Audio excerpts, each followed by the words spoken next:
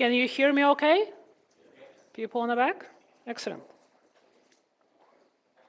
So first, I would like to remind everyone to please ask questions. And in order to be able for me to hear you better, this time we'll just give people a microphone. Let's see how that turned out. Okay, so we'll, hopefully that will help with the mask and everything. So now, first, I would like to talk a little bit more about this project, because I know some people already asked questions. The idea here is to get the broader perspectives of the main goal of particle physics. So to learn more about the universe and to really understand fundamental physics laws. And yesterday we discussed a lot of really outstanding fundamental physics questions. However, this is a very daunting task. Let's say that your group decides, okay, we want to find dark matter or understand matter of dark energy. And unless this is specifically your research, you might wonder where would you start to finding information about like what are the possible solutions. And the reason why I gave this project is because all this material has been prepared for you by 3,000 particle physicists in the United States. So United States, every 8 years, has a very unusual process, which for historical reasons called snowmass. And if anyone may know, snowmass is a fairly famous ski resort. So the very first one of those have been on the ski resort. And ever since, this process has been called snowmass. So it takes a whole year. And the way it's done, at least the way, and it takes about, I think, happens about every 8 to 10 years. And the goal of it, it's inform really the funding agencies what the particle physics should do in the US for the next 10 years, and that also includes international collaborations. And while, as I said, it's been focused on the US, what it does, it really talks about what are the unsolved problems and how we would like to solve them. And this is a very structured effort.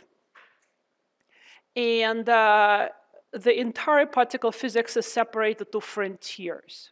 So there is an energy frontier, which talks about accelerator physics. Then there is an instrumentation frontier, which talks about various detectors, now including quantum sensors.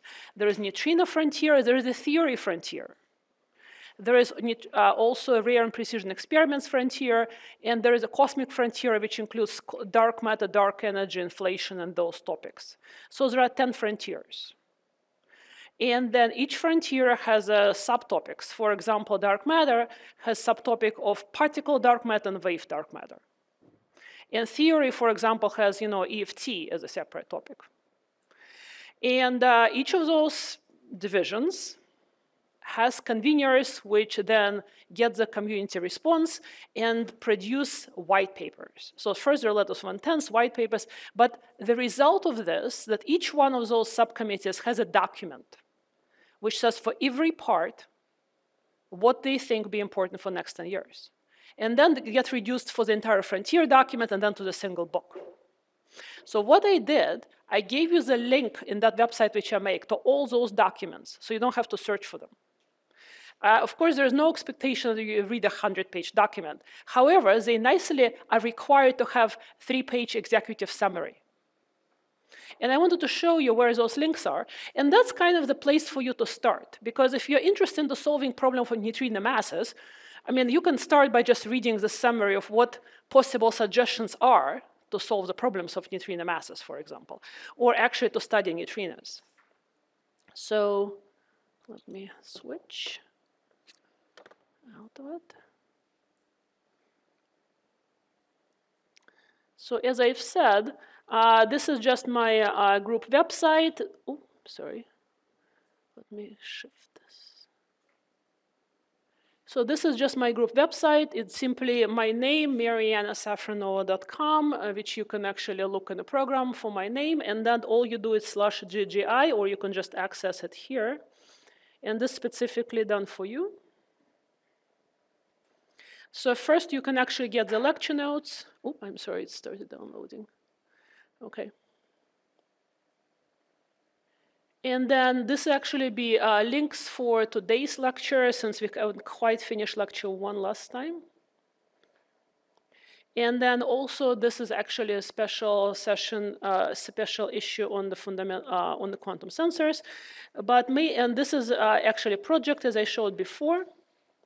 And then here is a description of snow mass. If you want to actually interested about process, you can read about it here. And of course, Europe also has a different type of process. So I'm not familiar with European process, so that's why I'm using the US one. So first, if you're interested of not reading but listening, click on this link. So essentially, the entire highlights of all the documents, it's given by the conveners. This is an hour and 40 minutes video, which has presentations, which are summary from every single one of those frontiers. So you can just simply listen for people give summary to you rather than read about it. And this is just an example of a report from one of those projects. But mainly then, and here also talks from like on dark matter, there is this theory frontier conference, which actually has 50 talks on different subjects, also has links to everything. So there's enormous amount of material there. And also it's very easy to select because if you're interested in neutrinos, just look at the, the one which says neutrino frontier. Interested in dark matter, just look at the one which says cosmic frontier. And here is a links to actual documents. For example, here is the energy report. And I think I already opened it, so we don't have to actually open it. So here is the energy frontier report. And as you see, there is executive summary when we get all past the authors, which essentially explores all the possible collider visions, what those colliders will do. Also, for example, here is a very nice big questions for the energy frontier. And here is like all the different things you can study there.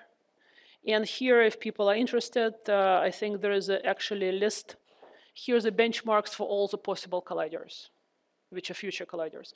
So if you're interested, for example, in problems which can be solved with accelerator physics, that would be kind of a way to start. So I didn't give you just project and just go and find things somewhere. I gave it to you because there is just a fantastic opportunity that only happens once 8 or 10 years. So this is exactly current. The process just finished this year.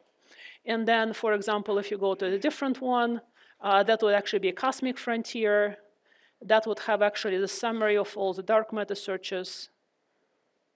And actually, it has a list of all the questions, all the opportunities, as you see. And for example, here is the list of everything, study inflation and dark energy, of all the possible future experiments for like next 20 to 30 years. And the dark matter searches actually kind of outlines that's where we are and that's where we want to be. So as you see, there is a fantastic amount of very highly condensed information in there. So if you're interested, and I think you should be interested, what happens in particle physics in general, beyond the particular thing which you are working on, this is kind of a unique opportunity to actually take a look. And this is mostly written with in mind that there will be a final committee, which is called the P5, which is going to look at all of this and actually makes the funding decisions afterwards for the US for the next 10 years. And that includes also participation in US in CERN projects and neutrino projects, etc. Okay, so this is kind of idea where to start. How many people form team? Raise your hand if you are a member of a team. Fantastic. Okay, so it looks like you are well underway, and we will have a discussion section today. So if you have any questions, that will be like where we can talk about either this project. If you want to actually any specific information, I can point you towards the right place. But also, you can just go to archive and search like by the name of the subfrontier. So in the snowmass.org just has a list of everything. The theory is particularly interested. The reason why there is specific theory frontier is that the last time, theory did not get listed as a priority by the P5 team. And that upset a lot of people. So now theory has like 13 different subsections, and there is a very prominent both computational part and the like really theory development of phenomenology part, etc. So if you're interested in phenomenology, there is a separate document just on phenomenology. I also put you a separate document on small experiments, since I will actually talk about the EDMs. Questions?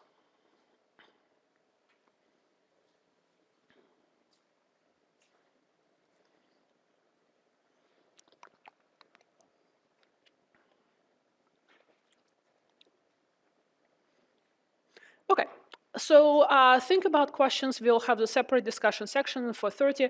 And now there is time actually to start talking about the tabletop experiments and what specifically we would like to discover with them. And you see some of the puzzles coming from tabletop experiments last time. And this time, I first would like to start as to why are we here in terms of why we're actually discussing those quantum technologies and quantum sensors, and what really happened in the past 20 years in atomic physics, which is my field, for it to be able to contribute to the particle physics. Okay, so why atoms? Well, the first thing is that atoms have extremely good theoretical description. So what I do in my life when I don't look how to search for dark matter, we compute properties of atoms. And this is essentially quantum mechanics. And quantum mechanics works fantastically for the atomic systems. And unlike the nuclear physics, where there is no mean field, in atoms, you can always describe them. There is a nuclei, and then there are electrons which have closed shells. And then there are some electrons which are not in closed shells, meaning that you have a mean field description of atoms from which you can start. And then you only have to describe the atomic relations which are on top of the description. It's still very, very hard to actually compute properties of complicated systems. For example, we still can't really compute properties of iron, for example, very well, or things like californium. However, the alkalis alkaline earths, which are mostly used by precision experiments, actually have very good, fantastic theoretical description. And in many cases, we can predict the properties to like 1% or 0.5%. More than that, we can actually tell how accurate the numbers are. And all this progress led to the point that now people were able to actually laser cool atoms. And the way you do it is that, let's say you have an atom. And the problem of using atoms, like, say, in this room for precision measurements, it's the fact that they move too fast. They're also not right atoms. So for the longest time, what people were doing, they were just getting a sample of atom, and there is a place where you can like literally order online, whatever, say, cesium or specific isotope. And then they will put it in the oven, and they make atoms hot, and they actually then put the atoms in the beam. And all the measurements were in the beam of atoms, which moves pretty fast. This is really, people have done precision measurements with this. In fact, the most precise parity violation experiments have been still done in atomic beams. But this is not suitable for, say, quantum information. Because there is just no way that you can make a qubit out of these atoms where you precisely control whether the atom in this state or this state if the atom moves too fast. For first, you just don't know where to point your laser, and the second, it moves too fast. And if it moves too fast, there's a Doppler shift. So the first thing people did, and actually the 1997 Nobel Prize was obtained for the concept of laser cooling. So what they do, they shine a laser beam. Let's say your atom moves this direction. And then your laser light is moved this direction. What happens? If it's about on resonance with atomic transitions, 0 to 1, what it does? It absorbs the atom. It absorbs the. And when it absorbs the photon, what does it do? It gets momentum kick. So its velocity is slightly reduced. So essentially what it does, it slows down the beam of atoms. Well, but then the photon gets re-emitted, but it always absorbed in this direction. But when it's re-emitted, it actually is re-emitted anywhere in 360 degrees, right? So effectively, you actually cool down the atoms this way, because it always gets momentum kick in one direction, but when it emits a photon, it gets it in random direction.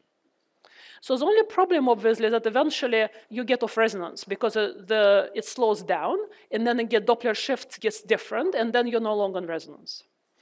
So what people eventually did, they actually put atoms in a case so you actually have a counter-propagating laser beams. And you also can actually adjust the frequency of your laser in order when the atom actually gets cooled, you change the frequency of the laser. And so it actually adapts for the change in Doppler shifts and gets colder and colder. There is a limit to which you can actually get this. And then an absolutely fantastic result was when people sort out how to measure the temperature of atoms. Because it's really not easy to find out what is the temperature of atoms. So essentially, they make atomic clouds, they let it go, and you see how fast it expands. So that's how you measure temperature, because you essentially measure kinetic energy. They found that this procedure gets atoms much colder than they should have been. Can you imagine you do experiment and it works better, much better than you ever expected it to be? And for some time, people didn't understand why. It turns out to be that they ended up with doing accidentally something called Sisyphus cooling, is that every time they actually do that, the atom was actually get also a transition to a different state, and then every time it was doing it, it was re-emitting, was actually losing energy. So it's like the Sisyphus cooling, meaning it's like you always push the kind of the boulder on top of the hill, and that's what the atoms were doing. So, and that's what people got Nobel Prize for explaining how this works. But for us, what we care about, that eventually people were able to make atoms cold. And when we say cold, we mean that they went from 300 Kelvin, and now you can actually get to pick Kelvin. So at that point, those atoms are essentially stationary. So why do we care about stopping atoms? Because neutral atoms are very, very difficult to trap. Ions are a bit simpler to trap, so you need to cool down the ions. And just to remind, ion, it's when you tear an electron off the atom. So stopping the atoms removed a significant amount of energy from them. So meaning you can put them in very small potentials.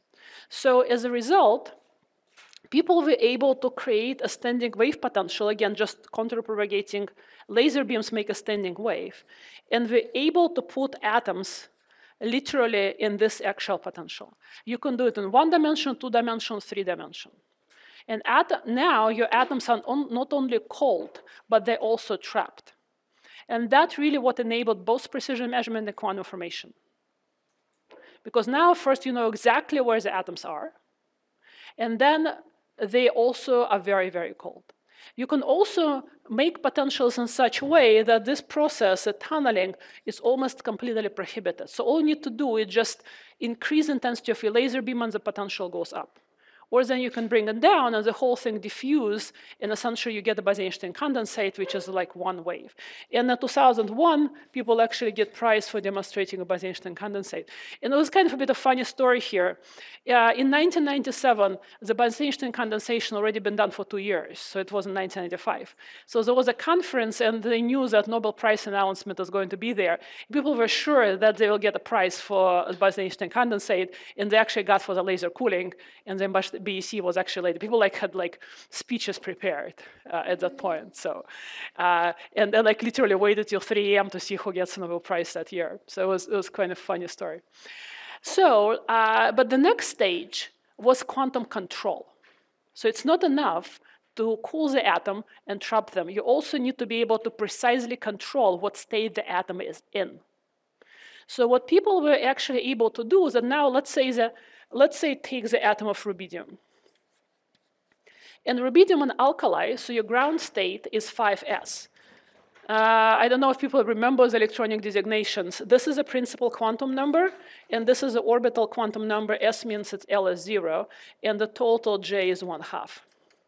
And then the next state would be 5p 1/2, and that all it means. And then there are lots of other electrons, but they're all closed shells. There's only one electron which is outside. So any questions on the designations, because I will use them every once in a while. And probably people have not seen them in a while.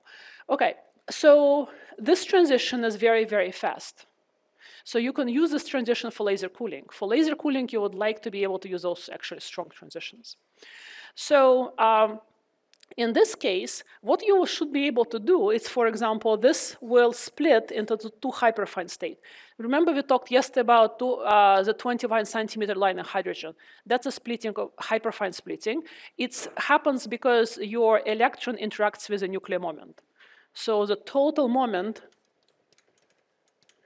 it's I plus J. So this is nucleus, this is electron. And the total moment, therefore, would depend on the nuclear spin, and rubidium has either 5/2 or 5/2 or 3/2 nuclear spin. This has 1/2 and this is 5/2, so you can actually have several levels as a result. And right now what people can do, they can put atoms in exact superposition. So for example, 50% this one and 50% that one. And this can be controlled at the level of many significant figures. So in terms of quantum formation, this is definition of a single qubit quantum gate. So being able to really control quantum superposition.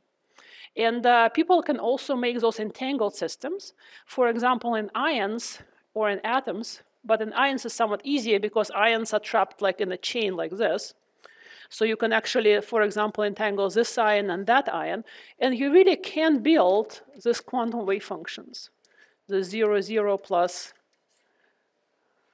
1, 1. And that would be, for example, 0 would be this, and 1, for example, would be that.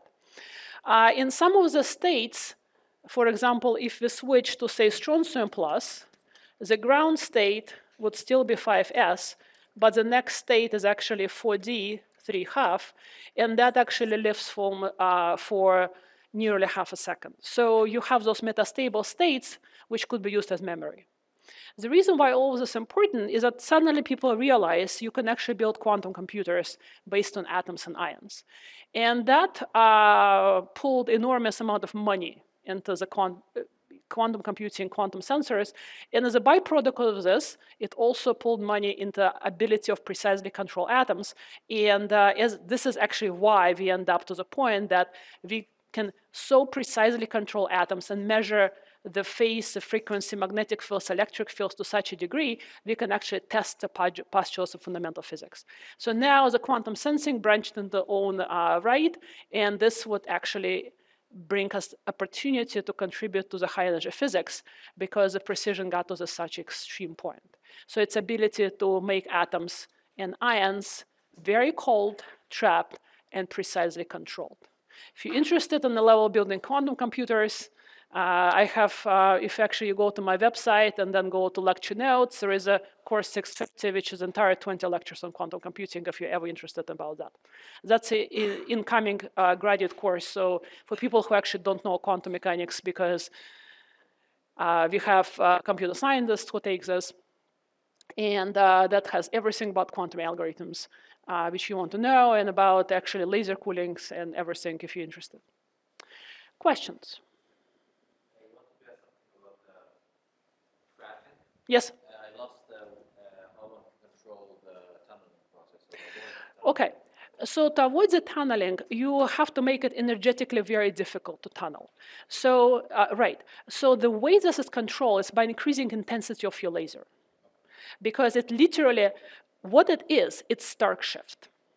So remember, if you put, from your quantum mechanics courses, if you put atom on electric field, that there is a change in energy, which is -1/2 atomic polarizability in essentially intensity of your laser.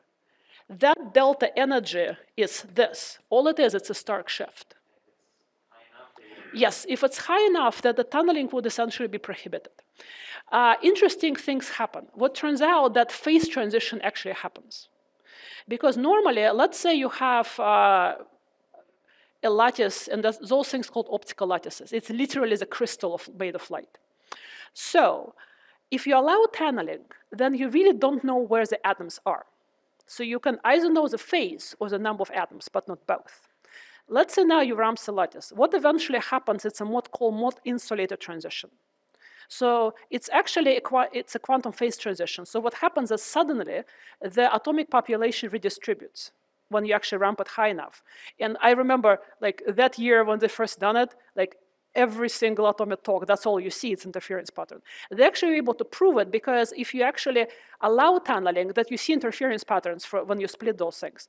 If the tunneling is prohibited, the interference pattern forces away.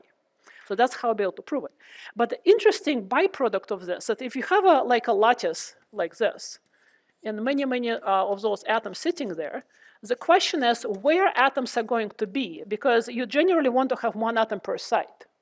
So with mode-insulated transition, what happens is that you end up with atoms like some of the part will be totally unpopulated, and then the rest of it will be populated with one atom per site, and then the rest by 2 atoms per site, and so on. So this way you can actually load one atom per site in those lattices.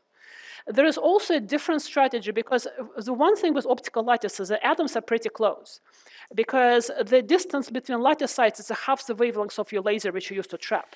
So it's about like a 500 nanometer if you use a 1,000 nanometer laser. So generally, in many applications, you don't want atom being that close because then it's fairly hard to actually fully suppress interactions, unless you go this mode insulator mode. So what people have now done, and that's actually a fantastic distribution, also that you can actually manufacture those traps, which are separated by, say, microns. And in this case, you can literally just take an atom by what's called an optical tweezer, which is a laser beam, and you can put it and plug it in a specific lattice site. And for a while, all the conferences had like, Eiffel Tower pictures and atoms. Or like they could literally spell the word quantum in atoms. Because one issue, if you actually raise the barrier too high, if you raise the barrier very high, that means you're actually putting a lot of laser light. And it means you actually start hitting your lattice because you're scattering a lot of photons. So that's a bit of a problem with actually raising it too high as well. So, questions?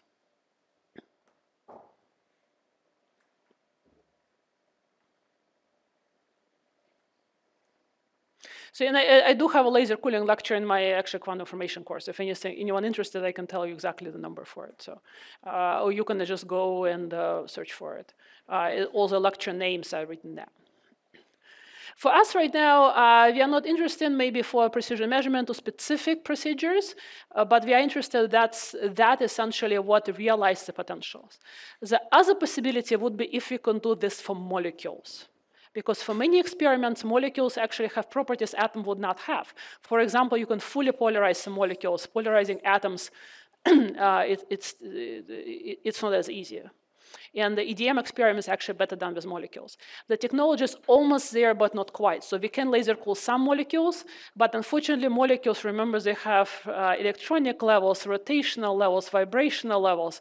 It's very hard to make sure all molecules are in the right state. So there are only very few specific molecules for example, large what's called Frank-Condon factor, which you can actually laser cool because a number of repumping lasers.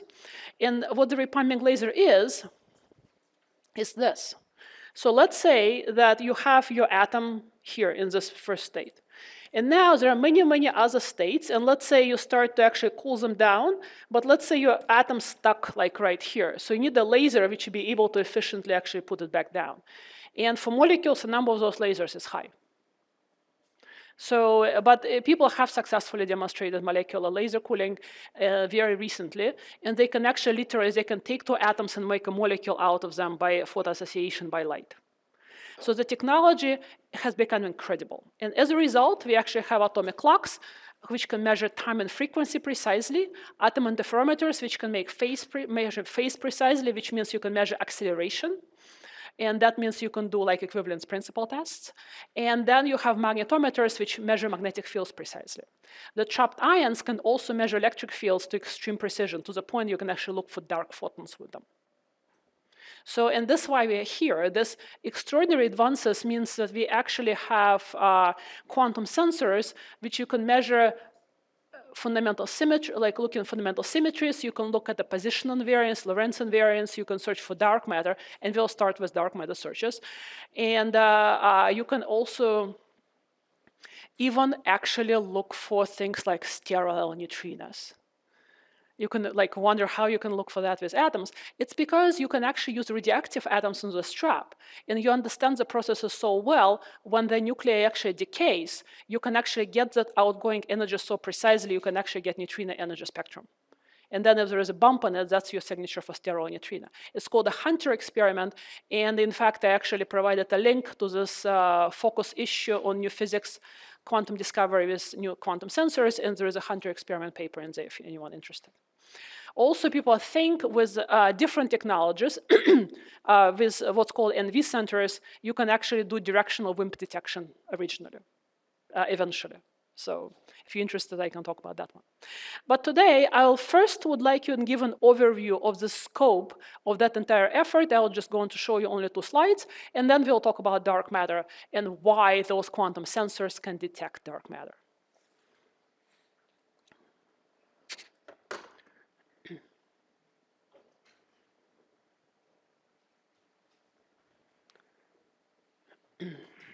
So first, the resources. If you would like to read more about any of this. Oh, and by the way, here are how the traps look like a pictures. It's always nice to show pictures. So here, for example, what you see are trapped ions, and generally those are trapped in a linear chain. So you can literally access every one of those ions by a laser. Here's this optical lattice, and you can actually put different atoms or spins. And here is actually a three-dimensional optical lattice. You literally have one atom held by light in there. That's exactly what it looks like. And actually, you can make those things large. One-dimensional lattices, they can make them 1 centimeter. So you can actually have microscopic quantum superpositions. In atom interferometers, they were able to actually separate quantum wave function by a meter and actually recombine it back. Now they're actually building the one for the 100 meters right now, so 100-meter atom interferometers. So what you actually literally see is a quantum crystal. And this is ideal crystal. This is exactly, you can make imperfection of it, but essentially you're just holding atoms by light because you have 6 beams, one in X direction, 2 in X direction, 2 in Y direction, 2 in Z direction. They can be all produced by the same laser. Okay, so now, if you're also interested what the quantum sensor is, I generally mean quantum sensor very broadly. A while ago, myself and Dima Butker, we put together this focus issue in quantum science and technology. There are about 20 papers. I did provide the links to this on the site, so you can explore those papers. A lot of those on axion, dark matter, but many of them are on the various like fifth force searches in the EDMs, and there's a Hunter experiment, and there is also the one on NV centers for WIMP dark matter searches as well. So, and we decided that we'll take a broad view that if the sensor have to be described, if any technology has to be described by quantum mechanics, we consider it quantum, if the classical description is not appropriate. And therefore, the quantum sensor means that the capability, the measurement capability of this device are enabled by our ability to manipulate the quantum states and read them out of the superposition. So again, the requirement is manipulation and the readout. And this means that spectrometer is not a quantum sensor, but atomic clock is. And again, different people have different definitions. But I will use a quantum sensor in this field that it's any type of technology when we actually have control of quantum states for measurement purposes. And now, about 5 years ago now, we noticed with my colleagues that there is a much increased effort in the searches for new physics with atoms and molecules. So there is a review for modern physics. Again, it's linked on that website. That's almost like 100 pages with 1,100 references. And that literally reviews the entire field. So this is one way to start if you're interested in it. And as you see, there is a wide scope of AMO new physics searches. Now, if you're interested in any specific topics here, let me know. I can make the last lecture on whatever topic you prefer. I plan to talk more about variation of fundamental constants. Then I will talk about the dark matter searches. I will start with light dark matter. I will talk about EDMs just because this is such a fantastic signature for new physics. This is one of the most likeliest places new physics can come from. If I have time, I'll talk about Lorentz symmetry and a little bit on gravitational wave detection as well. So, but if you're interested in any specific subtopics, send me an email or just chat with me in a corridor or during lunch or breakfast. Okay, and here is my attempt to create a list. At some point, CERN has this meeting on physics beyond colliders, and they asked me to actually put like all the effort on one slide. I said, no. They said, okay, 2 slides. Okay, so here's my effort for the CERN workshop on the future planning to put all the AMO effort on 2 slides. Okay, I don't know if you can see much, but so those are searches for electron electric dipole moment. This is one of the highest chance to see new physics because right now all those searches are well within what's actually prescribed by supersymmetry and by similar models. In fact, they are already in many cases way beyond what LHC can see. And the fact that they haven't seen anything is troubling. They also improve an order of magnitude in 5 years. And eventually, there is like 3 orders of magnitude improvement possible within 15 years at this point. So this is one of the highest chance of seeing new physics. And I'll talk about those. Then there are searches for hadronic EDMs. Hadronic EDM are harder to interpret. Here we know exactly how to rescale from molecules to the actual fundamental electron EDMs. There's also enhanced purity violation with a clever name zombies, also with molecules. And there is a very much clock effort. So the clock so far has been used for search for variation of fundamental constants, look for scalar dark matter of different kinds, test general relativity, look at time dilation, search for violation of equivalence principle, and for Lorentz violation. In fact, the best limits on Lorentz violation where the electron comes from clocks. And those clocks are so precise, they will not lose 1 second in over the lifetime of the universe at this point. 18 significant figures. It's the most precise quantity measured on Earth. That's about 8 orders better than GPS. Okay, but if you ever use a GPS, you use an atomic clock. That's what's in space. Okay, and there are many things coming. I will talk a little bit about nuclear clock. There is a single nuclei which you can excite transition by laser. Oh, by the way, it's a good question for you. So why are we using atomic transitions? Why is there a problem of using nuclear transitions actually as a basis for frequency standards? So why atomic transitions? Why not nuclei? Yes? Yes, so the energy of the nuclear transitions is like MeV to keV. And we will discuss it. To build a clock, you need to actually manipulate that transition by laser, as you see in all of those technologies. And there is even, I am not optimistic that I will see MeV lasers in my lifetime. So essentially, there is one transition. There is only one known nuclear transition in EV scale at 8 eV, one.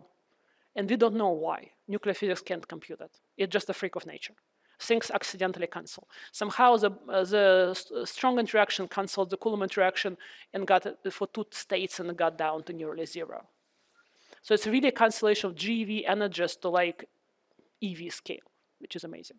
So we actually funded to build a nuclear clock. I will tell you why we want this. This is going to be the best dark matter, ultralight dark matter, scalar dark matter search device you can build. And the cost is like, we got 13 million euro from the ERC for that, to build prototypes. And it's a very ambitious project because right now the number of digits, we know the energy of this clock is exactly 2, and we promised 15 digits in 6 years. So, but there is, again, all of it, it's about building lasers. Okay, so that's about clocks. That's my first page. And then there is also many other experiments. Now, those ones are atom interferometry experiments. They're prototype gravitational wave detection. So atom interferometry also can actually do stuff clocks can do, look for variation of fundamental constants, but they are much better in looking for violation of equivalence principle. They are much better for gravity tests, because for all purposes, they are accelerators. And this topic of my talks is tabletop experiments. This is the first experiment in EMO physics, besides the ones which involved antihydrogen, which is actually no longer tabletop. This is a 100-meter device being built in Fermilab. It actually goes into the shaft of the old neutrino experiment, like where the access to the old neutrino experiments. If the idea is to use actually it for gravitational wave detection, if this is successful, then the prototype would be next would be 100 kilometer or 1 kilometer in the Sanford facility. So. And it's interesting always to talk, for the particle theorist and experimentalist, I talked Peter Graham, and I heard Peter Graham, and he's like, okay, you're going to build a 4-kilometer one. And it's like, there is no 4-kilometer shaft like anywhere. So okay, we'll build a 1-kilometer one. So 1 kilometer could potentially already detect gravitational waves, but eventually those will have to be in space. The reason why we want to use atoms rather than just lasers for the gravitational wave detection is that the LIGO cannot see any gravitational wave which are below 10 hertz because of Earth seismic activity. You can build it on the moon, And people have suggested building those things on the moon, by the way, because on the moon, the seismic activity is much, much, much smaller. But the atom interferometers are actually not sensitive to the seismic activity. They're only sensitive to the gradient of the potential. So, and there is a hope that they actually could go to the decihertz range. But eventually, they actually will have to be in space as well. So the technology is kind of, right now, this is a prototype. And I believe Europe is building the one in France called MIGA, and that's a hybrid one, and it's a horizontal one. UK is building ION, and China built Zyga. So those things are no longer tabletop. It's really atom interferometry on a huge scale.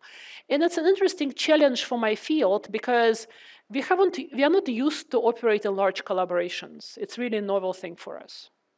We're also not used to experiments which cost more than $10 million. Or actually more than 1 million. So that's going to be an interesting new thing. Because unlike particle physics, my field does not prioritize. We are specific that actually we will not prioritize, and people will just apply for funding for whatever they actually want to do, which is a very different way of thinking. And also, it makes experiments very fast. Like, we published a proposal on test Lorentz violation, people got money 6 months later, and now they build the experiment. Also, a lot of those devices are built for completely different reasons. They initially were built as really sensors by Metrology Institute and other institutions, and now imagine that your dark matter device is already built for you. You just need to figure out how to use it. So it's a very different paradigm. And now we went from the devices which were built for other purposes to more dedicated experiments, as you see. So next, here are various dark matter searches. And of course, the most important, they are axion and ALP searches. Who knows what QCD axion is? Okay, so it's the only best solution for the strong CP problem, which we listed yesterday, and that also can be 100% dark matter.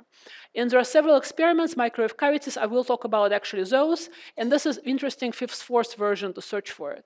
And there are many other dark matter new force searches.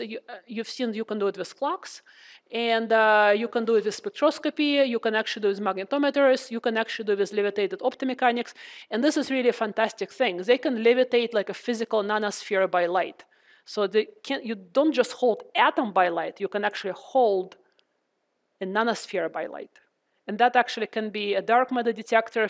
It's the most sensitive really a gravity test measurement of this kind. It's sensitive to the point you can actually detect gravitational wave above the LIGO region. And there's a prototype being built as well by just 2 nanospheres. And then also there are the oldest kind of topic of the beyond the standard model of physics are tests of QED.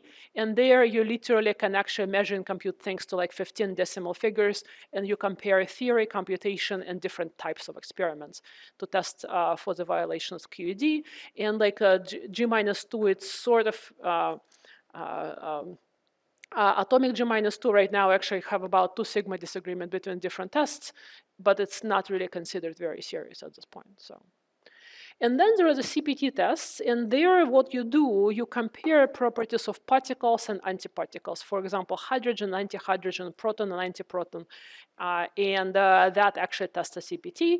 And those are experiments which are actually not tabletop. They have to be conducted in CERN because you have to make antihydrogen and antiprotons. So, and then of course, I ran out of space. So there are many, many other experiments, which I just, didn't put a picture for. So as you see, this is an exponentially increasing effort. And as you see, this can actually answer a lot of different fundamental problems. Because you can look, there is actually, one of the best limit on dark energy for the symmetron type dark energy is actually done by atom interferometry. If you're interested in how that's done, we can talk at the discussion section. So this completes kind of overall review, and now we'll get to ultralight dark matter, and I'll switch to actually Blackboard, and we'll do some actually exercises as well.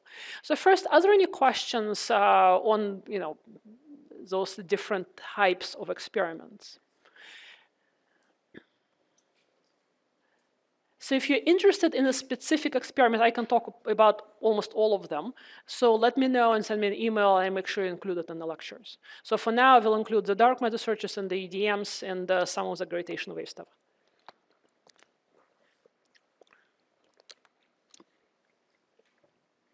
Yes? What's the nanosphere? This is simply a very, very small particle. And they can be, which is literally has a nanometer diameter, nanometer type diameter. So it's not an atom, it's just a very small thing. So it's apparently they can manufacture those little things. So, I know what, we have to see what exact diameter is, but essentially it's like a very little ball. Carbon? Good question. I can check. Let me check with Andy Girassi in Northwestern. It's really has a leadership role in there, but there's quite a lot of other people. So, but let me check on actually what they made them of. So, other?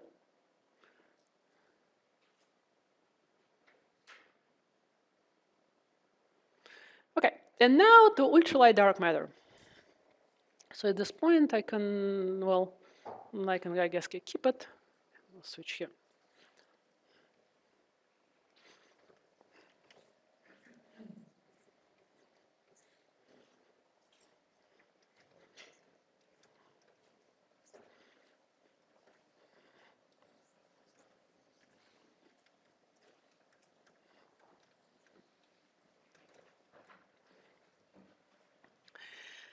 Okay, so what is our basic strategy for direct dark matter detection? If your dark matter is a particle, and we assume it interacts some way with a standard model, let's take a WIMP.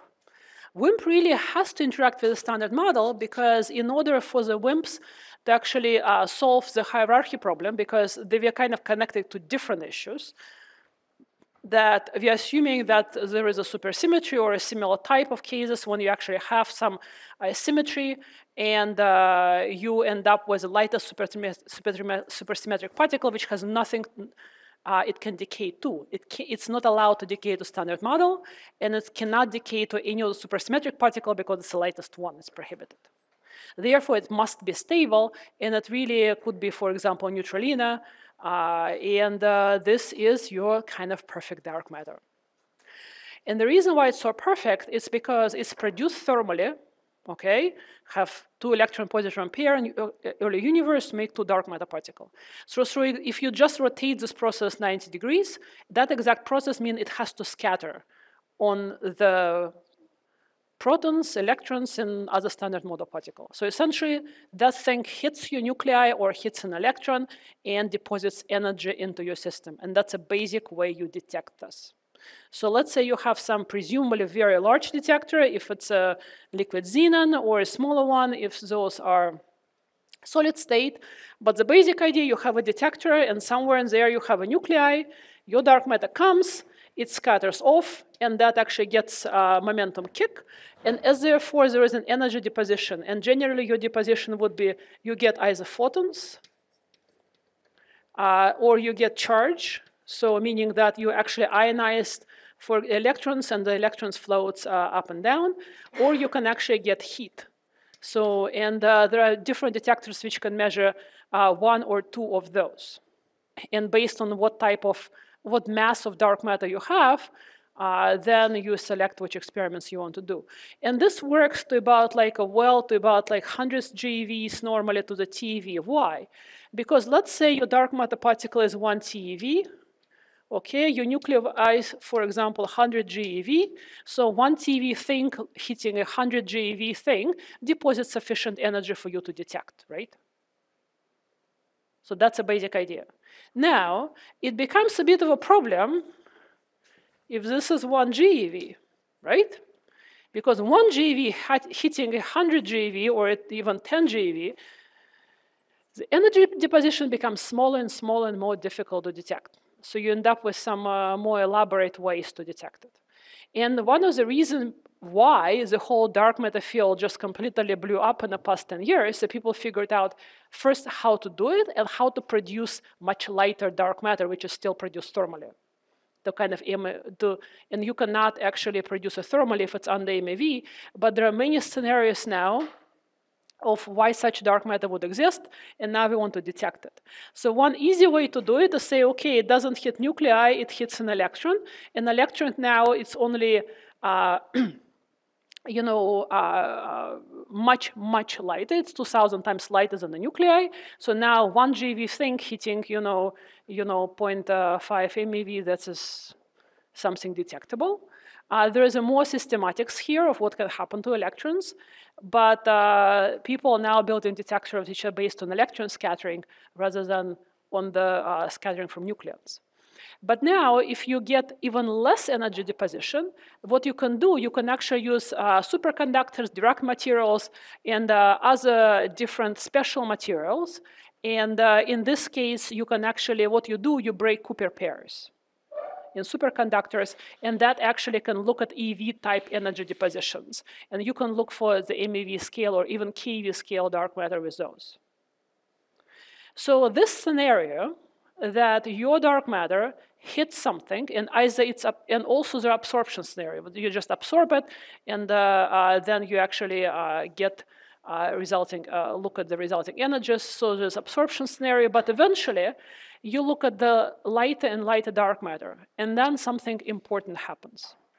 So when you cross about EV to 10 eV boundary, you actually start getting principally new way that dark matter interacts with your standard model.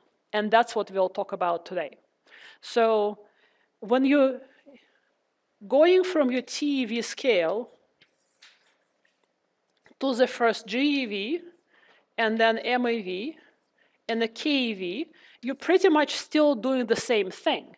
You look at the energy which is deposited from either scattering or absorption. If you get down to the 10 eV, different things happen. And that's why we'll explain why then the quantum sensors are actually the best way to detect it. But let's actually do a few exercises. This are actually from the dark matter book. So, and I have linked it for you actually in the site. So this is a fantastic new resource. So if you go right here, so I did put a link for you. There's a book called The Search for Ultralight Bosonic Dark Matter. And it's actually a physical book, which is like a few hundred pages. It's actually a textbook, so there are exercises with solutions. The greatest thing that you can buy it for $50 or you can download it for free. This is open access, which is amazing. And Derek Kimball and Carmen Bieber, the editors, so the sections are written by different authors, but it's actually fantastically coherent. So today's lecture is actually from the chapter 1.4 on specific properties of ultralight dark matter. So this is a great resource for you.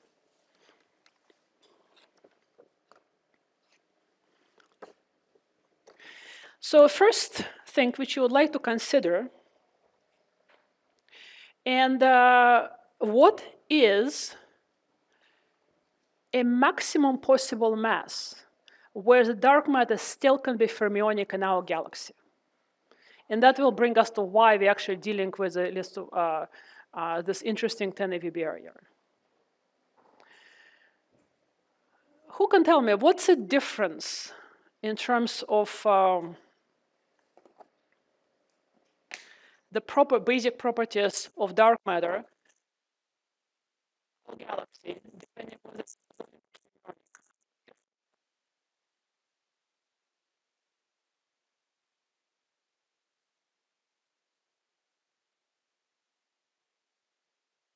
what? The Statistic, right. But what will it affect? Because you have Pauli excluded. Yes. So you just can't pack too many fermions in our galaxy. And that means that there is a limit on the mass of fermionic dark matter. Why? Because then you make them actually faster and faster and faster, because you have to put them in the larger and larger and larger energy levels. So eventually what happens, the speed of your fermionic dark matter exceeds the escape velocity of the galaxy. It just leaves, which meaning it actually can't really form clumps to make the galactic structures. So the question is, when does it happen? So the first thing which you have to now discuss is how is it actually dark matter doesn't collapse? Because when we are forming the galaxy, what does normal matter do? It collapses to a disk, right? Why dark matter does not collapse to a disk? Because dark matter is just one large blob around the disk. So why dark matter? Okay, maybe it collapses a little bit. We are not exactly sure, but it's clearly still like a huge blob there. So why the normal matter can collapse to a disk but not dark matter in the Milky Way? Here, let me give whoever has the answer. Anyone? Anyone else? There's no enough self-interaction to make it fictionalize the energy. Okay, but what's the main reason why the normal matter collapses to a disk? What's the mechanism? What does it do?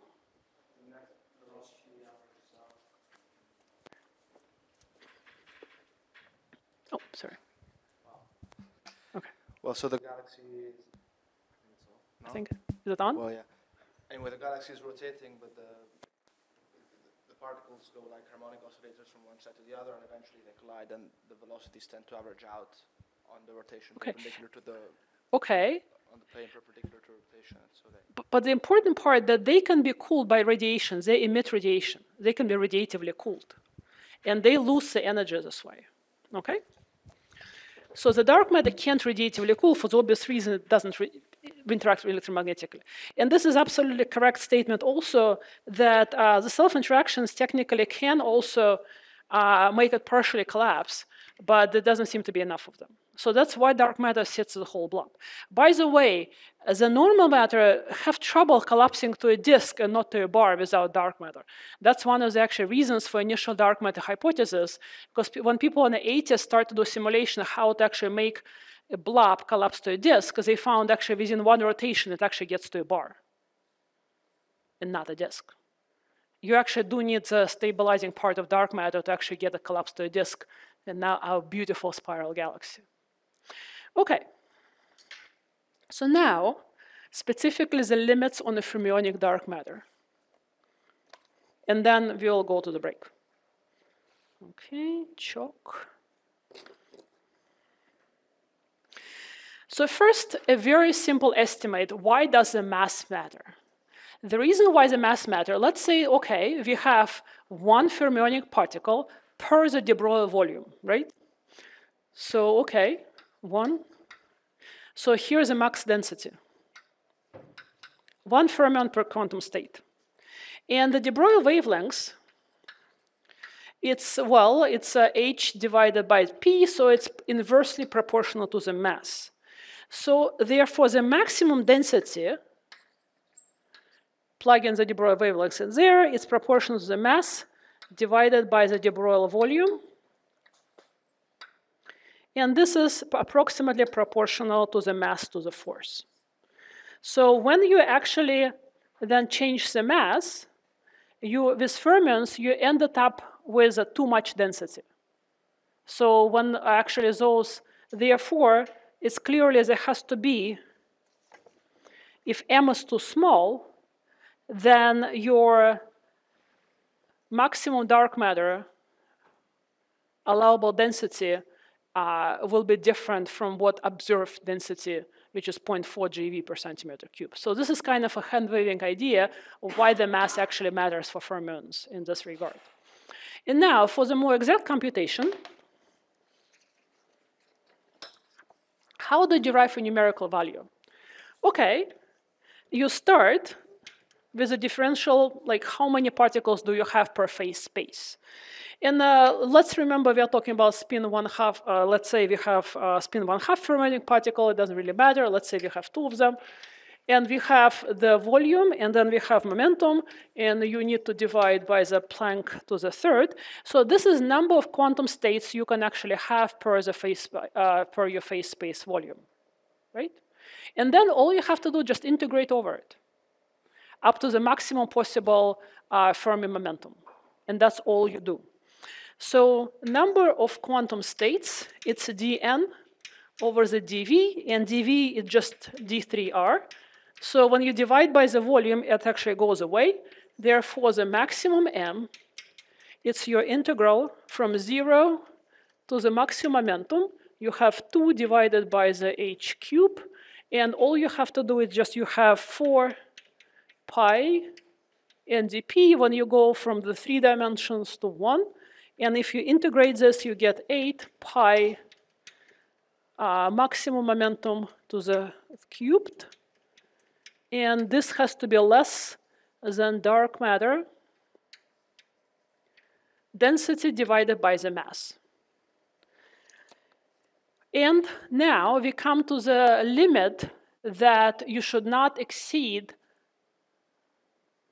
the escape velocity. And that limits what the PF can be. Because PF would then be a maximum possible momentum. And the velocity of escape velocity of Milky Way, it's about 550 kilometers per second. And we already started discussing that why doesn't matter collapse to a disk, but then why doesn't collapse at all? It's virally supported. So there is a dark matter spread velocity distribution of about 10 to minus 300 kilometers per second, 10 to the minus 3 eV.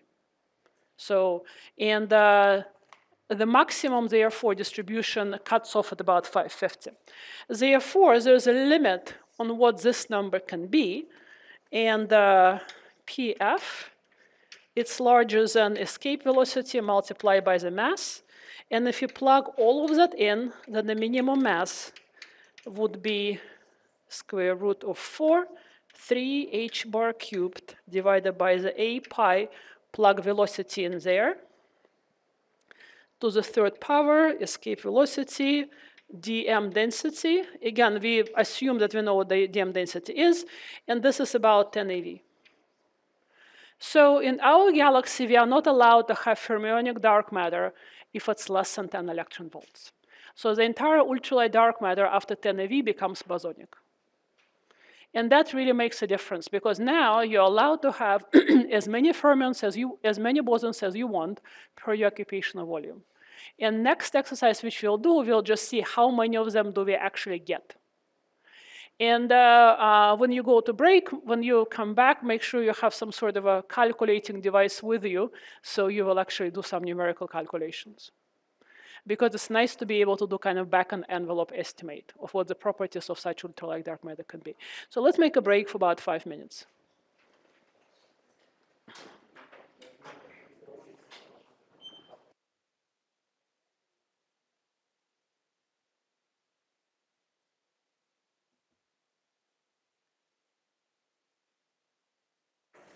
Okay, let's continue on the properties of ultralight bosonic dark matter.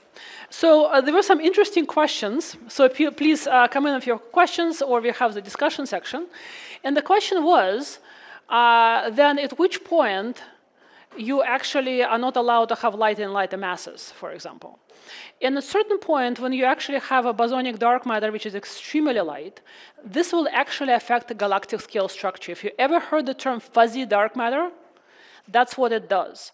Because as we will see actually later, the wavelengths of such dark matter becomes the size of the galaxy. So it will start affecting how galactic structure looks like, because it will actually start smearing galactic structures. You are not going to be allowed actually to have very small galaxies anymore, because at some point you actually will not be able to bind them with such dark matter. So if the dark matter right now, the limit is about 10 to the minus 22 electron volts from observation. So I wanted to show you, before we actually continue with our Blackboard test, Blackboard lecture, as to what possible kind of scenarios do we have here with dark matter.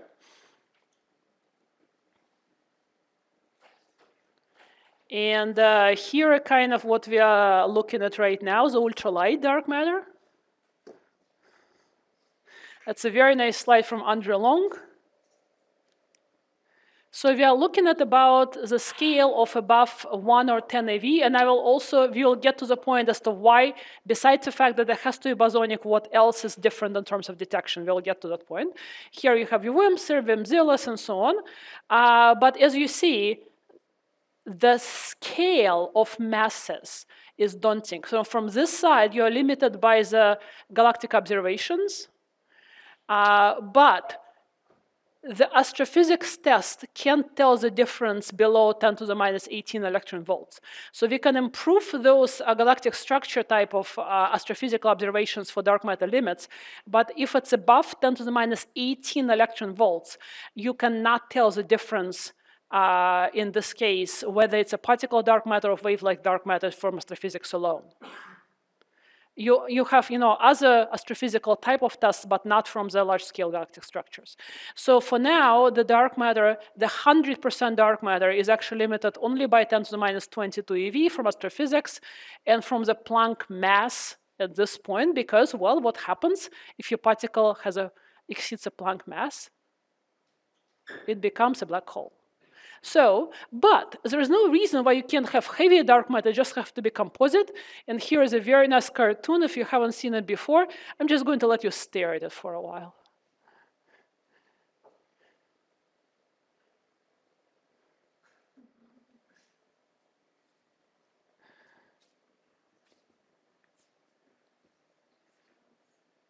So primordial black holes have not been fully ruled out, but mostly ruled out. Space cows have been not.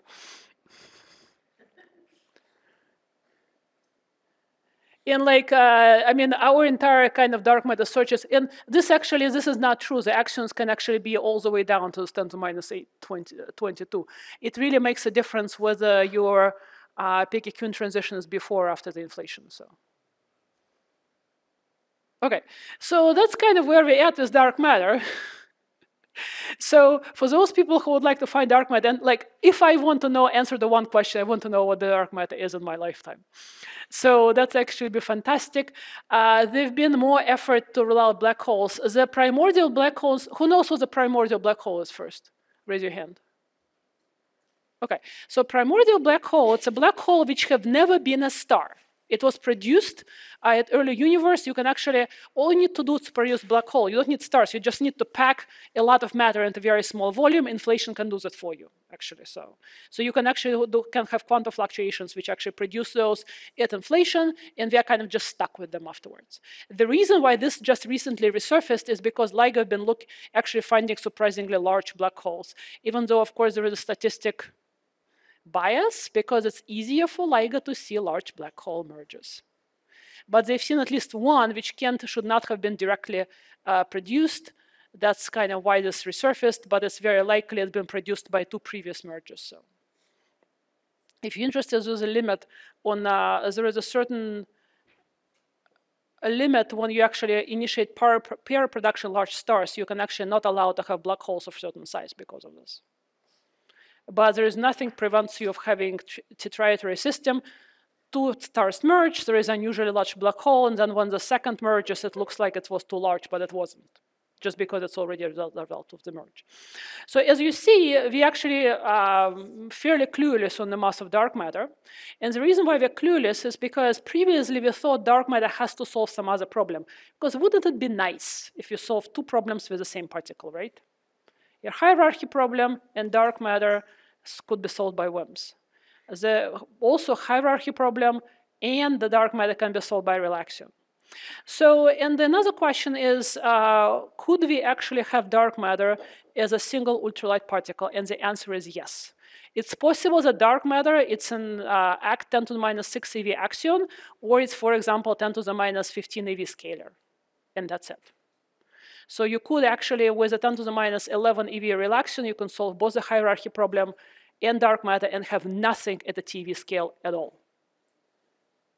So it's, there are loopholes in that scenario, but it's not impossible.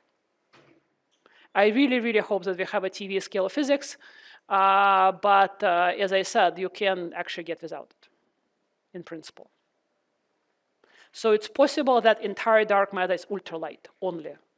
Also, there could be a huge number of ultralight particles for various reasons, and there could be a whole spectrum of those, and they eventually make 100% dark matter. It will be very, very hard to prove that new particle which we found is 100% dark matter. People will have to really think how to do that. But for now, we just want to find one. Okay, and we were talking about the wavelengths of dark matter. So let's discuss what do we actually mean by that, what do we mean by coherence, and eventually what are the consequences of the fact that dark matter is ultralight for detection purposes. And here where I actually would like you to make an exercise, and we will then work it out together. Let's say that you have a single dark matter particle with a mass of 10 to the minus 6 electron volt. What I would like you to compute, it's a Compton frequency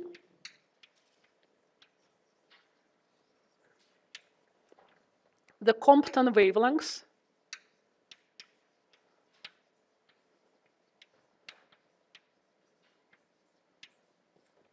and the reason why it's important, because in tomorrow's lecture, we will see that ultralight dark matter oscillates at the Compton wavelengths. This is actually a way to get its mass.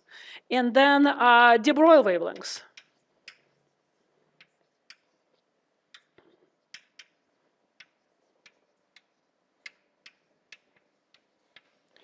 And just to make things easy for you, here is a very important relation, which means you don't have to look up anything. Hc, it's approximately 200 electron volts by nanometer. And then you don't need any more constants except the speed of light, which is 3 10 to the 10 centimeters. Just in case you forgot the formulas, and de Broglie wavelengths, it's the same thing, only with V. I would like you to actually get the numbers. And if you're done, then do the same thing for 10 to the minus 12 electron volt. And the brave person who is done, come here and write it down.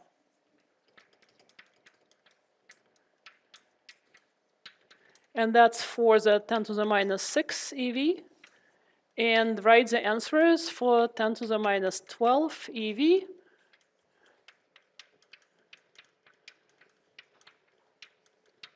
And using this, and the speed of light should be enough. The speed of light just takes 3 10 to the 10 centimeters per second.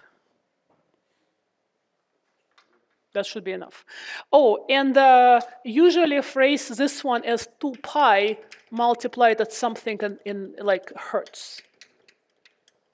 Because generally that's how the frequency, the angular frequency is determined. If you're done, go and write them out. People let them through. If you're not sure what to do, raise your hand and I'll come to you.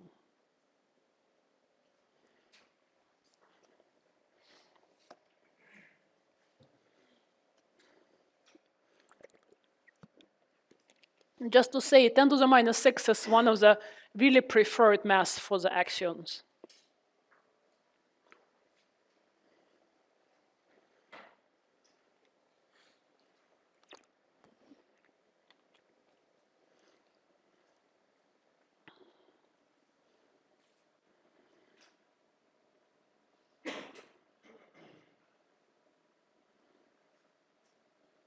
And this exercise I worked out in the book with a lot of many other things.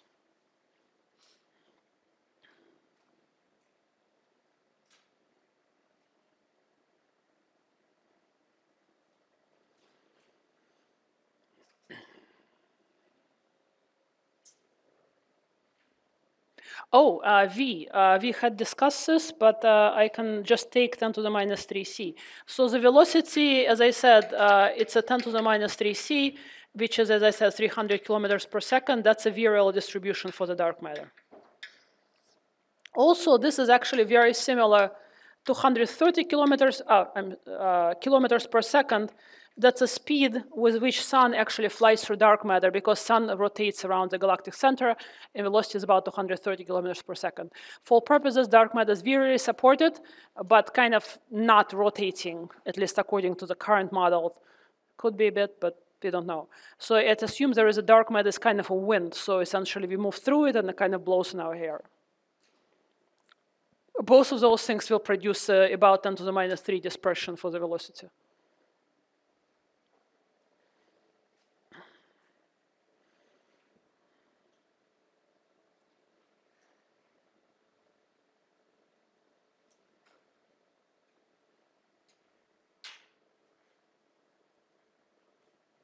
Anyone done? Go and write it down.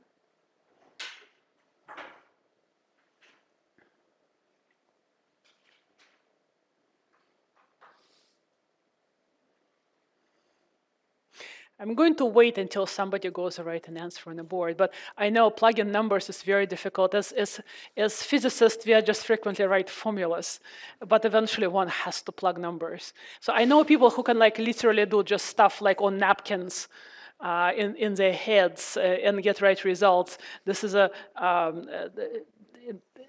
very, very nice ability to estimate stuff. Oh, I'll get out of your way.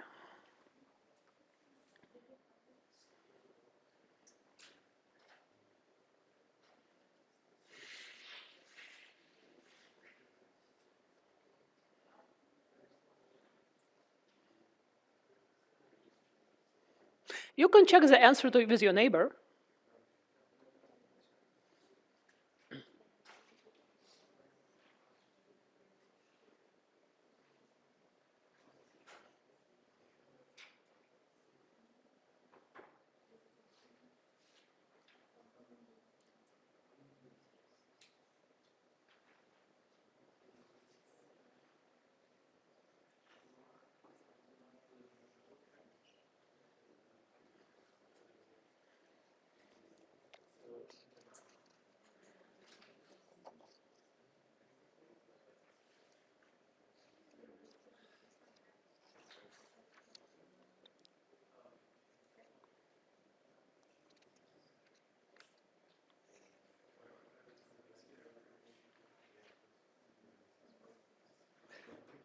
And if you're, okay? Yes, yes, the mass is right, absolutely. That is c squared, yes. Yes, absolutely.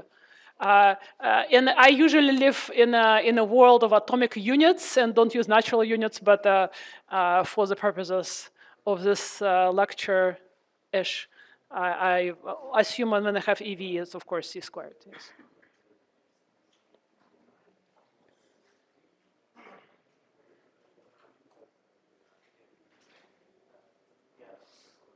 If you're done, then first come and write it, and then find out how many bosons actually do you get per de Broglie volume. That's a little bit more involved.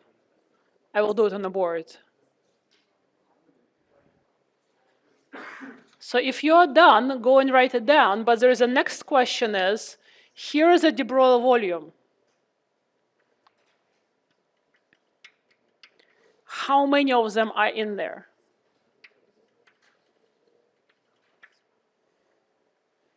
I see a number of people done. Go write an answer. A brave soul? Go. As a physicist, it's important to actually know that you are right. Even, I mean, if you're not, you'll get corrected. Don't worry about it. Perfect. This is why we have archive. People, we all post papers in archive and wait for a little while just to see that people can comment on it, just in case people got something wrong. Some papers never actually make it to publication because people find a fault with it and just email the authors. This is H bar, right? So we need to multiply by 2 pi and divide by Okay, so this one is. So this is just the lambdas. So this, yeah, this we usually would like to actually do with 2 pi's, but here we just want like in centimeters. Okay, so in centimeters, it's 1.3 roughly.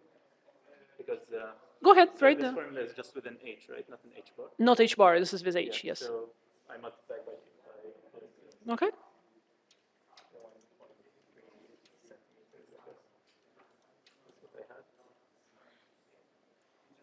A couple of orders of magnitude.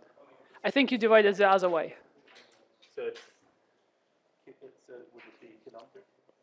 130 centimeters. I got 130. Yeah. Right. Okay. Yeah, I divide by 10. So Okay. And what about the Broglie wavelengths? the Broglie one would just be that times 1,000. Right? Yeah. Okay. So, yeah, 100. Like 10 to the 5. Yeah. Yeah, so basically like 1.3 kilometers. Yep. And the frequency? Okay. Okay. That times, so 260 times. This is fine. This is good. We'll get it out. Did you get the other ones? 10 to the minus 12? No, I did not. Okay. Anyone else go and write the frequency? Thank you so much, our first brave volunteer. So the answer is 130 centimeters for the Compton wavelengths. And then in order to compute 10 to the minus 12, all you have to do is just look how it scales with mass and either multiply or divide by 10 to the minus 12. So anyone else actually got the frequency? Go ahead, write it down.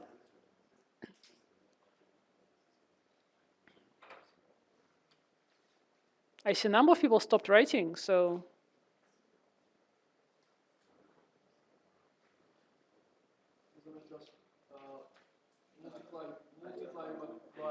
Tell me the number.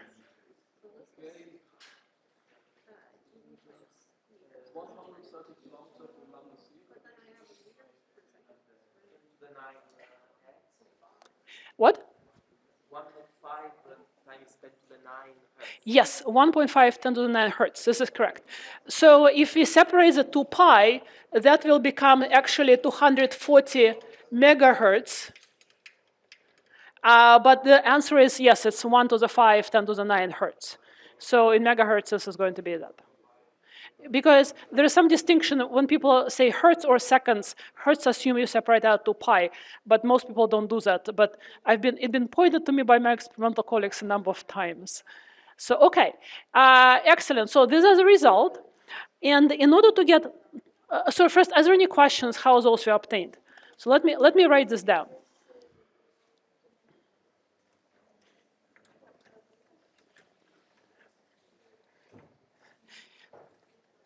And believe me, when you work with experimentalists, being able to actually get down to numbers, it's very important.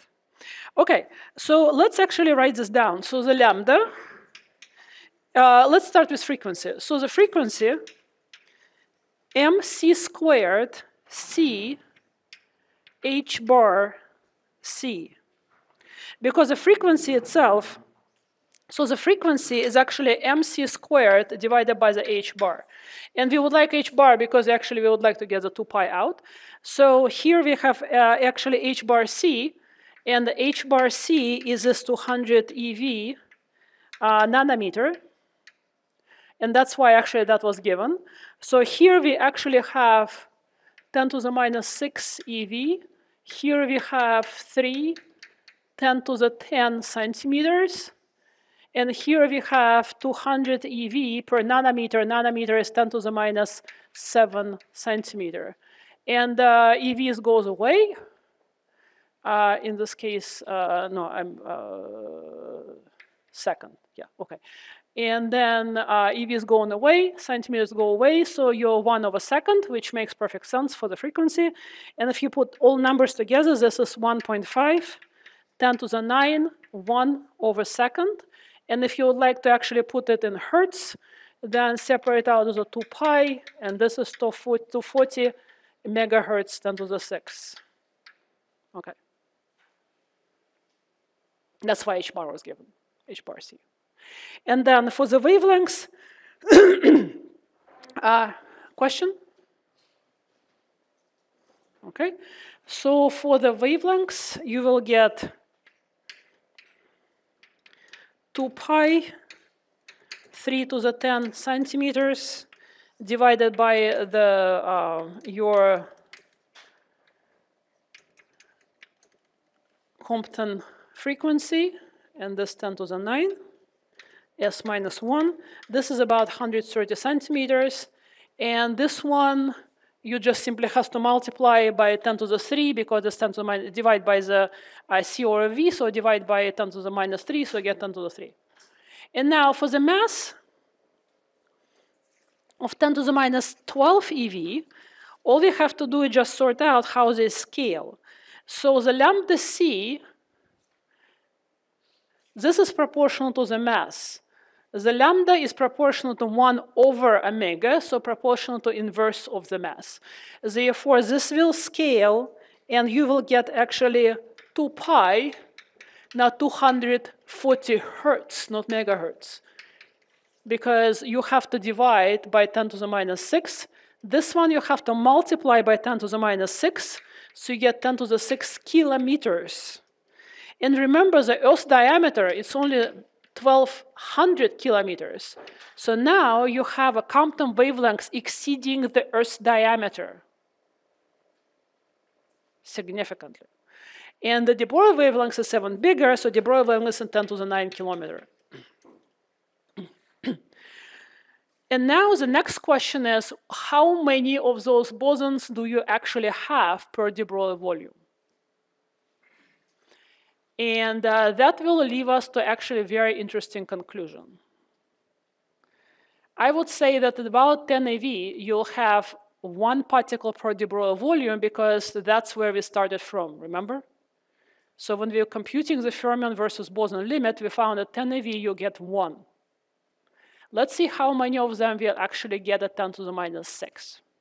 First, are there any questions on this computation? Remember those numbers. Important point that this has a scale of the Compton wavelengths at which is actually, by the way, it oscillates. We'll discuss why. At the scale of about this. At 10 to the 12, it actually oscillates on a scale exceeding the Earth's radius. The one consequences would be that such ultralight dark matter is coherent on a scale of detectors or networks of detectors or the entire galaxy. And we'll talk about what coherence actually lengths mean in that actually regard. But first, let's see how many of them do we get per de Broglie volume at 10 to the minus 6 eV or 10 to the minus 12 eV. Because that will make all the difference.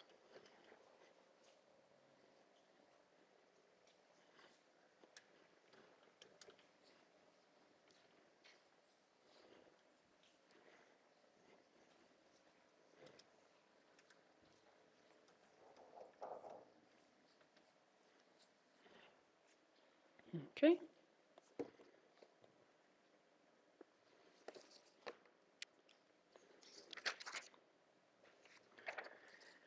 So the first, remember that our kinetic energy for our dark matter is much smaller than its mass term, just because velocity at 10 to the minus 3c, right?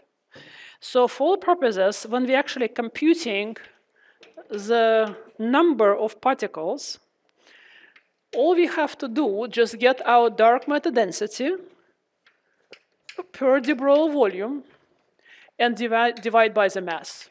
That's all it is. That's a simple estimate, because we only have to care about the mass term. You can, if you're not sure where this comes from, check the dimensions.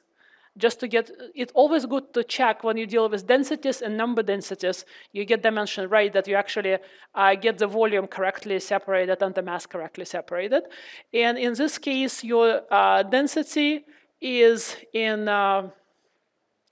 mass units per the volume units. That's in volume units, that's in mass units. So all the units go away, so you get the right units here.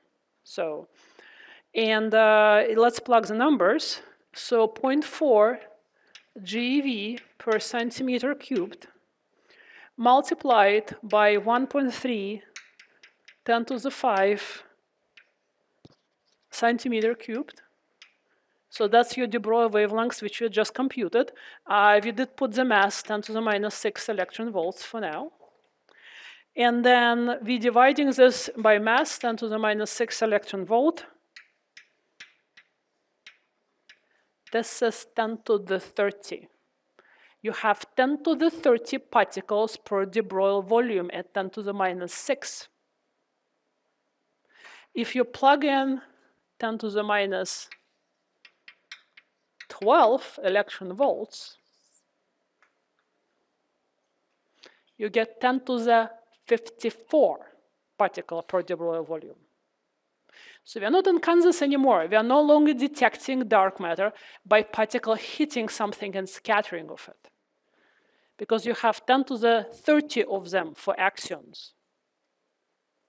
However, what happens when your occupational numbers are that large?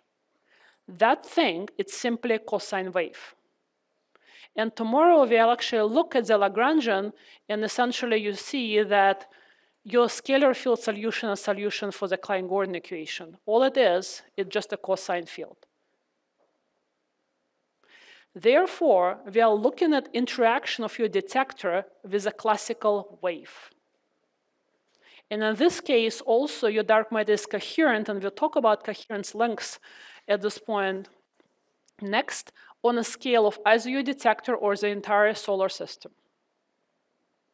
And this is why we are detecting those things with quantum sensors. Because if you write down, and we will do so, all possible ways such a thing, such a wave, can actually couple to the standard model, then you're either coupling it linearly, quadratically, or through the derivative of the field. Or you can make more complicated coupling, but you can write down, even if you don't know what it is, it's still the scalar, pseudoscalar, vector, pseudo-vector, and people ran out of interest afterwards, and no one much looked for tensors dark matter, I have to say. But generally, people look for scalars, pseudoscalars, and vectors. Vectors is what's referred to as dark photons.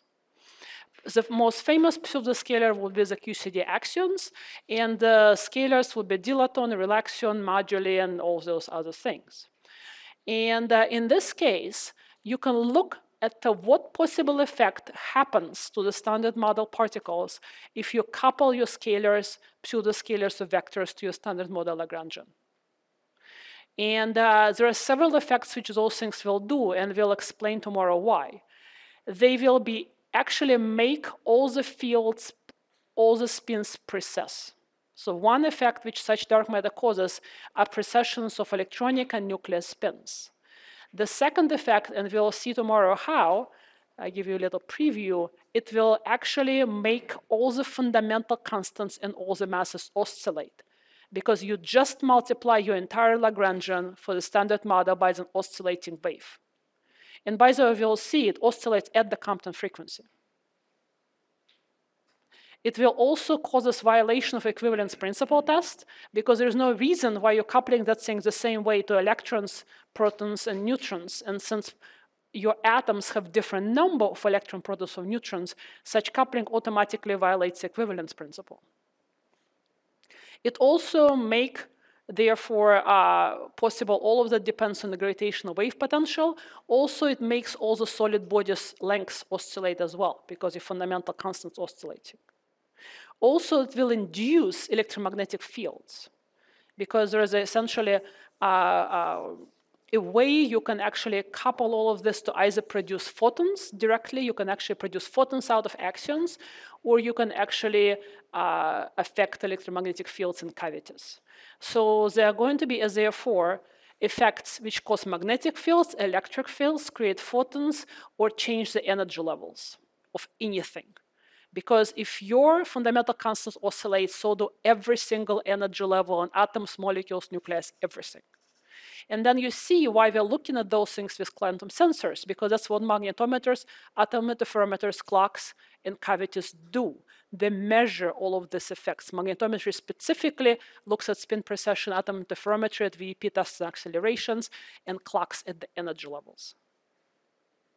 So that's why there is numerous methods to detect such kind of dark matter, all with quantum sensors. It's because now you're actually looking at something which has a wavelength span of your detector or Earth, or the solar system, or the galaxy. And you have that many particles. When your axion hits a nuclei will never know about it. There is no energy deposition to look at. So all of those things are pretty much invisible by all the direction dark matter experiments. Also, I would like to say that all of those quantum type of experiments are actually direct detection experiments. You see the signal at the Compton frequency of your dark matter. And I'll show you how. So you can actually determine the dark matter wavelengths from those experiments. And if you have multiple particles, you'll see multiple signals. So first questions about it, and then we'll talk about coherence issues.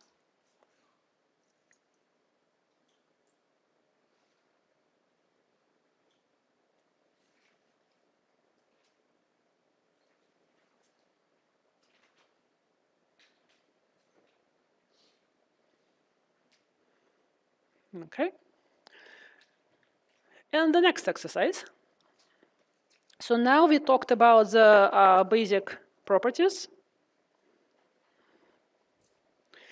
So we already mentioned that we oscillate the Compton frequency. Tomorrow we'll write down the Lagrangians, use the equations, and see how that actually works. But as I said, the basic idea, you write down your Lagrangian, which is a Lorentz invariant.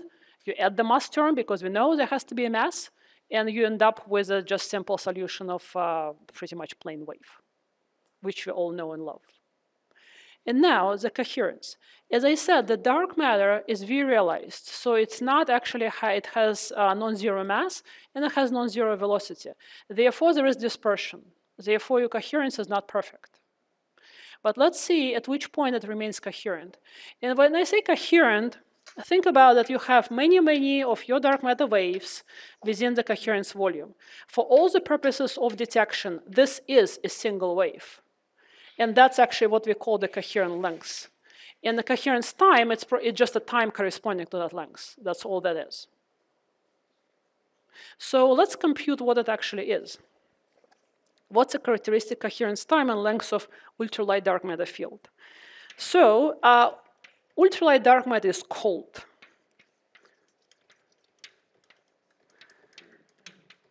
So if you write your standard kinetic term, let me actually just not use this.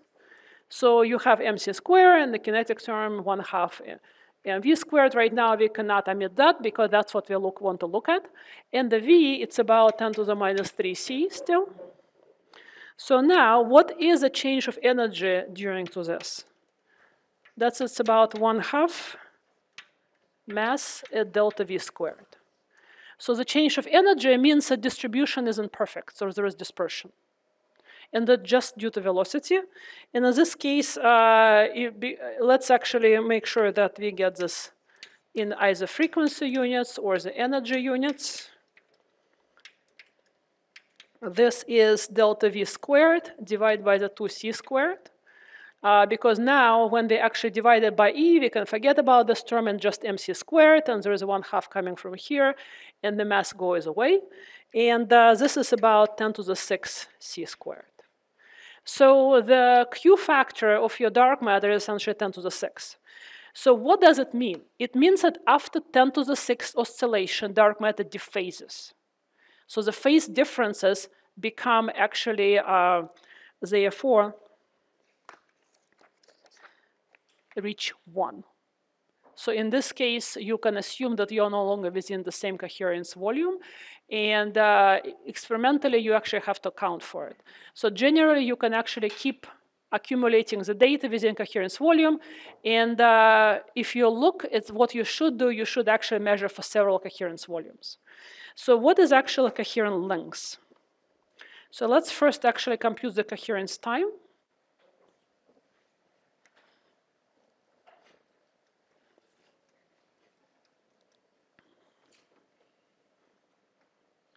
So coherence time, it's defined, therefore, by just 10 to the 6, 2 pi in your frequency, because we just computed what is the frequency range here. And therefore, the coherent length is defined by just the velocity, which is 10 to the minus 3c, multiplied by coherence times.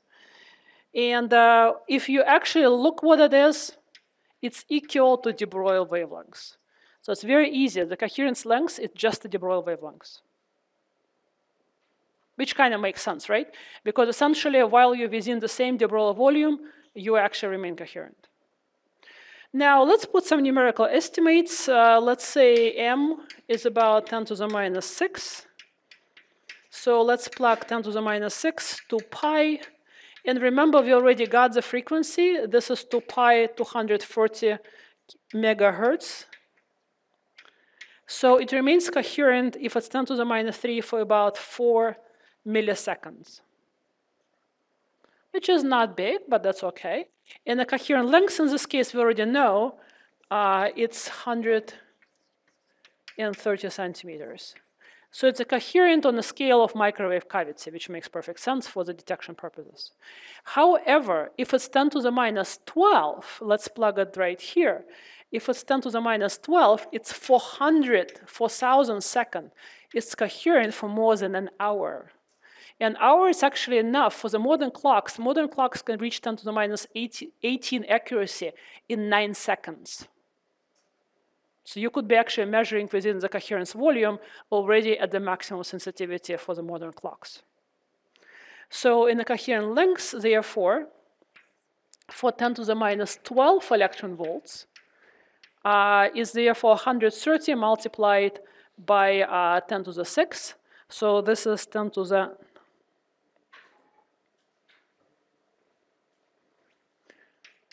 the 11 centimeters. So this is about 1,000,000 kilometers. So it's coherent on a scale exceeding Earth to Moon distance. Earth to Moon distance is about 380,000 kilometers. And for the 10 to the minus 22 electron volts, it's coherent for the 10 to the 13 seconds. So that's above the graduate student time in your lab. So at that point, actually, you're within the same coherence volume. And it all sounds great, and for the most part, people assume that it's coherent. However, there's been a recent paper which took forever to actually get refereed. It was an archive for like 2 years because it was such an unusual idea. Think about, so whether it's actually truly coherent or stochastic. Think about of what wave actually is.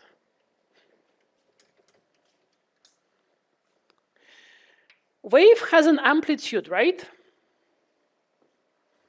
So we could generally assume that you're looking for the maximum amplitude of the wave. But what if you're not there? What if you're like right here? So in principle, people have simulated how it actually looks like when you keep measuring while this wave was oscillating. And the result is that if you're actually measuring, you should measure it for several coherence volumes to be able to sample the entire property. So which is perfectly fine for the axion test when at 10 to the minus 6. You have to start worrying when you're actually looking for the very, very light dark matter. And in this case, your sensitivity goes down by about a factor of 3 if you're actually out, less than 1 coherence volume in this case. So it's just something to be considered. But for the purpose of detection, we are now detecting a wave and not a particle, which has extremely large occupational number per de Broglie volume. And in this case, that's why we are considering quantum sensors. And I just would like to summarize as to what type of quantum sensors we actually would use. And then we'll consider more theory tomorrow and look why actually it's causing all of those effects. So your dark matter would, it would process nuclear electronic spins, drive currents in electromagnetic systems, produce photons, induce equivalence principle violating accelerations of matter, and modulate the waves of fundamental constants. That would induce changes in all transition frequency, local gravitational field, and literally affect the name of the body. Like this table length oscillates because of this. Just very little. And therefore, if you look at the list of quantum sensors, magnetometers, microwave cavities, trapped ions, actually other qubits, people have been using various quantum information devices for it, atom interferometers, laser interferometers, optical cavities, atomic, molecular, nuclear clock, other precision spectroscopy, all of those stuff in my definition are quantum sensors, and all of those as of now are being used to actually search for dark matter.